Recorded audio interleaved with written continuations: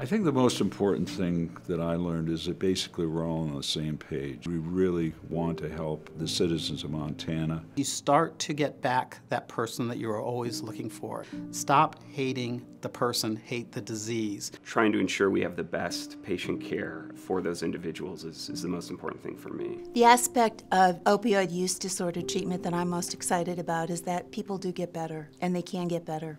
I've seen it, I see it, and I know it's possible.